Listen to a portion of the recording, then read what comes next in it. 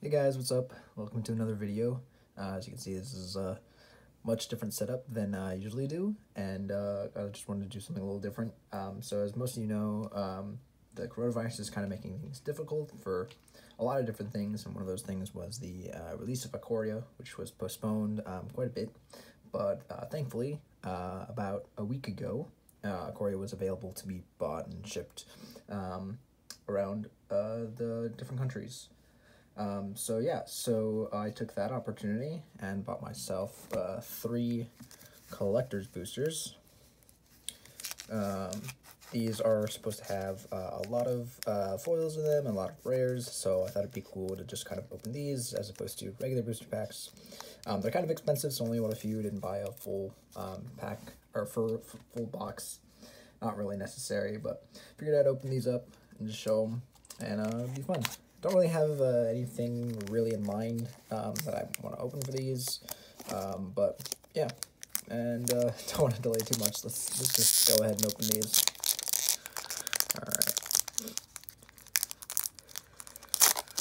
All right. Okay, so it starts off with a foil token. It looks like you have the 1/1 dinosaur with haste, so that's kind of cool. Very shiny. I like that foiling actually. That looks really nice. See that there. Oh, that's really beautiful. Oh, look at that. I think this is, if I could open any of the commons, this would be it. Look at that beautiful foiling. That is really nice. All right, liking that. Survivor's Bond. Oh, wow, the foiling in this set is fantastic. I'm very impressed by this. I don't know if it's just for the... I don't think there's no special foiling for the collector's boosters, but that is very nice. Here, I'll put those off to the side. Let's put those over there. The Spell Eater Wolverine. You have like the lightning in the top right. That looks cool. Nice. We have Bushmeat Poacher. Okay. Primal Empathy. Told that this is a very powerful card in the draft format. It's kind of cool. I like the artwork for this card. Ooh, Easy Prey. That's a good one.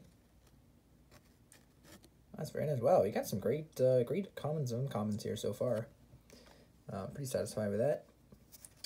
We have a Swamp as our foil land. Very nice. And then we have some non-foil cards. So this one, I believe, is from the Commander decks. So we got Kelsian.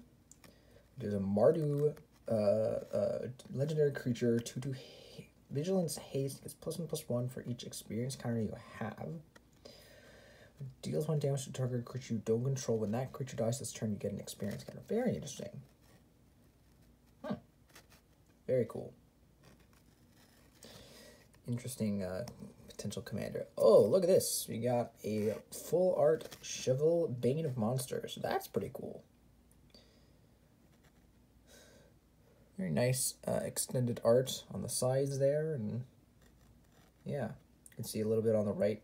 There's more of that art, kind of nice. We have a Hunted Nightmare. I think I did a video where I had a draft of this card, or I think I did maybe on streams where I had this. Yeah. Very interesting. Foiling is not doing this card too much service, but still nice. All right, then we got Alt Art Cavern Whispers. Very cool. That looks very nice. I love the claw that's coming out into the art.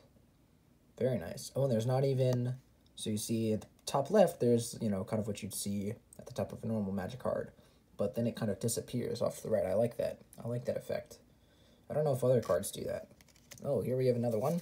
You have Necropanther. So actually, it doesn't. You can see you actually do have the rest of the heading up there. But very cool. Again, loving the going into the text box. You can see down there. Yeah, very cool. All right. Ooh, we have a land here. The Ketria Triumph. the Teamer Land. Very nice, very beautiful art here. Really loving that. Take a closer look at that. All right. Oh, and so cute. We have Baby Godzilla, Ruin Reborn, also known as Polywog Symbiote. Loving this, so cute, and it's didn't realize this was a frog. Well, I guess the actual Polywog Symbiote art is a frog, but very cool. All right, and then we have our foil alt art, the Parcel Beast. Actually, very nice pull here, because this is actually played in standard. And foiling is pretty nice, as you can see that there. And wow, this alt art is very fancy. I'm not even sure what this is supposed to be. I guess it's an elemental beast, but very fancy. Wow, much more interesting to look at than the OG Parcel Beast. All right, so that was the first pack. As you can see, a lot of cool stuff just from one pack. Very happy with that. I mean, kind of you got your value because of the Triome and the Shovel. I believe, I'm not too sure on the exact value of those cards, but I can find out. But I'll do that after at the end. I'll put that in the comments or in the description, and show the value of each pack, just to kind of demonstrate. Because I know these are pretty expensive, and that's why I didn't buy too many of them, but you do kind of get good value out of these, I feel like. Obviously, that's just value. You should open these to get the cards you want, but if you're just like, I want to open cool cards, or I want to open, I want to open money, these might be a good option, but we'll see. All right, so our token here is the 3/3 Beast. Very cool. I believe this is the one that's made by Vivian. But very vibrant colors. I'm really liking the foiling of these tokens. Very cool. All right. Oh, cool. We have a Draenith Healer. Another card that is played in standard at the moment. In the cycling deck. We did a video on that. And very nice. I love the satchel. Kind of has some good foiling on it. Spontaneous Flight. Okay. Very cute art. I love the fox, the flying fox there.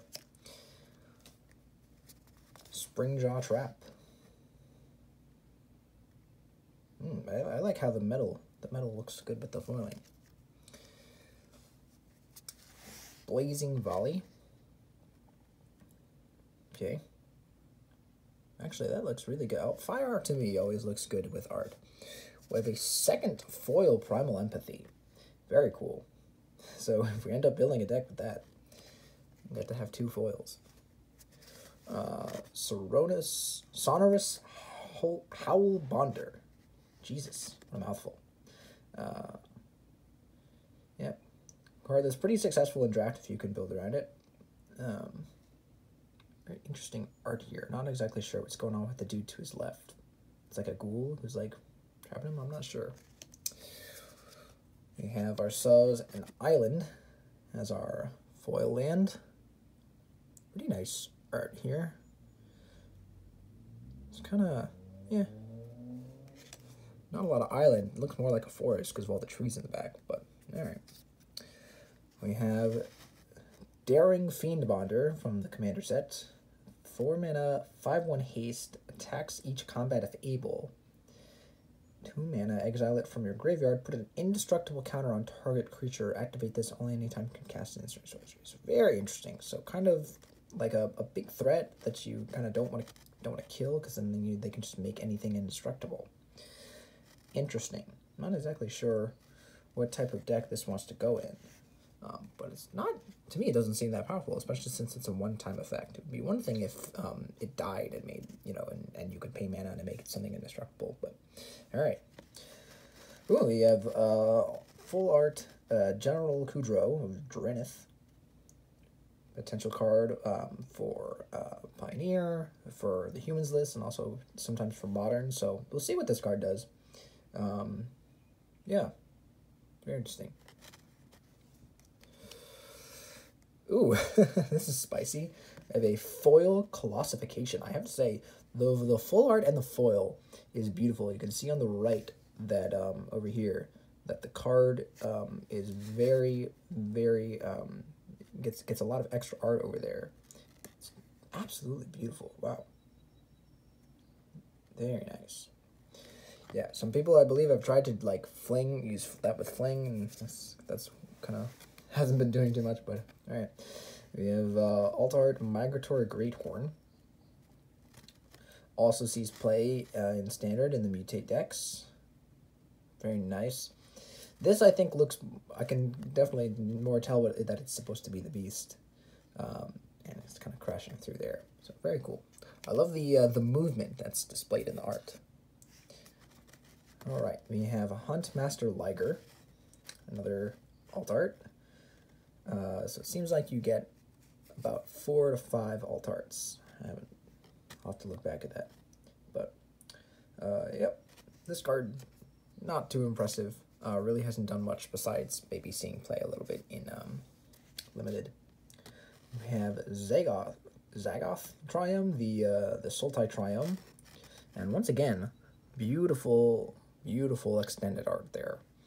As well as, I believe this is alternative, right? This is alternative art? Yeah, I think all of these are alternative art. I don't remember the art of these lands, but these lands are looking very pretty. All right, and we got Dorat the Perfect, also known as Sprite Dragon, and I think these are gonna be real nice. These have seen play a lot so far. Lots of spell sticks going on in Standard and also in Pioneer. Yeah, very popular card. So yeah, these kind of spells matters creatures always tend to do well. And then we have Chittering Harvester alt art foil. Very spooky looking art. This card sees a lot of play in Limited. Very powerful card there, but I don't think it's doing anything anywhere else. But still, very cool looking card. All right. So that was pack 2. On to the final one. Again, very impressed. We've opened a land in each of these. I'm not sure if a land comes in all of them, but if that's true, then the expected value of these is pretty solid, since the lands themselves are pretty popular, or have a pretty big price tag already. But yeah, all right. Last packaroni. We have the cat token as our foil token. Not exactly liking the cat. Like, I still love the foiling on these, but the cat isn't looking too great. Ooh, we got Pacifism as our first card. Kind of got some shimmer with actually the butterfly looks really cool. You can't really see it very well. Oh, you can kind of see it there. The shimmer on the butterfly is really cool. Almighty Bushwag. All right. This one, the background shines really bright. We got Day Squad Marshal. Okay.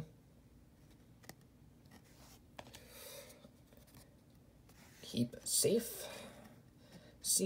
Has seen a little play in Standard. I think I've played against the card at least once in some of the like spells decks or something like that. But other than that, I guess not that much. We have the Ikroia Crystal. These are the first of the crystals we've seen. Let's take a look at this. I wish the crystal would pop out more. You can't see very well, but it's kind of just all one layer of foiling, which is fine. But I would have liked the crystal to shine a little bit more. But all right, still very good looking. We have Swallow Hole. Not exactly a great day for that guy. Pretty nice. Actually, you can see there's little lines you can see on the left there that kind of pop out well in the foiling. I like that. Again, loving all the movement that is displayed in the art of these cards. have a Plains. This is a really beautiful Plains. I'm really liking that. You know, the foiling's all right. Like, the foiling's good for this. Actually, the foiling, if you look at that, kind of looks like the sunset. So that's cool. But also just the trees are drawn so beautifully. So beautifully there. Very nice. All right, we have Lava Brink Floodgates as our commander card. 4 mana for an artifact that adds 2. At the beginning of each player's upkeep, that player may put a doom counter on Lava Brink Floodgates or remove a doom counter from it. Then if it has 3 more doom counters on it, sacrifice it. When you do, deal 6 to each creature. It's kind of just like a mana rock. Well, this is a ramp card for red. I had a conversation with my friends that saying red doesn't get a lot of ramp. Well, here's some ramp, and it's also potentially a board sweeper, but it has to be kind of diplomatic. But interesting card. All right. Ooh, very interesting. We have Genesis Ultimatum. Very, very cool card here. Yeah, just good for a lot of elemental decks that in standard, and it sees a little bit of play. But very expensive card mana-wise, but very nice art, as well as the extended art on the side. Very nice. Oh, look at this. And we have a second Ultimatum, the Eerie Ultimatum. This card, I think, has seen way more play just because of just dumping your graveyard onto battlefield. Is very powerful effect. The foiling here is really nice with the little creatures and their little accents. You can kind of see little spots in there. Very cool. Very nice. That's a good pull. Let's check the price on that. That might be something. We have another Huntmaster Liger. Again, not the best card here. Here we have Boneyard Lurker. The Golgari uncommon. Again, very, very powerful in limited. Don't think it's done too much in standard, but the alt art here is very cool. I'd love to see that in foil with the little smoke parts down here. Alrighty. I like how these look very unique compared to all the other alt art versions of cards and things like that. Oh wow. All right, we have Dirgebat. Very, very scary looking guy here. This is great because this card sees play a ton in standard, in the Dimir Flash decks, in some of the Mutate decks, but yeah, very powerful card. I underestimated this card originally because I kept looking at the 6 mana Mutate and never really realized that you could just play it as a 4 mana 3/3 at the end of your opponent's turn, and then, you know, do a cheap mutate onto it, you know, like, you know, Parcel Beast, or, you know, even something like Boneyard Lurker, and get its mutate trigger down there. So, very nice pulls. Check the price on that, but cool, very nice. Oh, this one's a good one.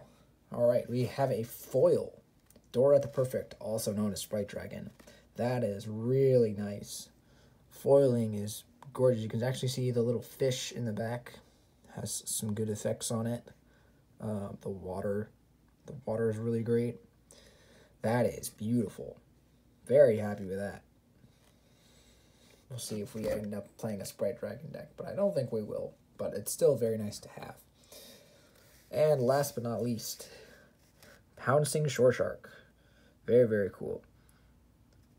I love that this the shark the other shark arts or shore shark art doesn't look as much like a shark, or the picture isn't as clear. And these, even though they're a little cartoony, I can definitely tell that this is a shark.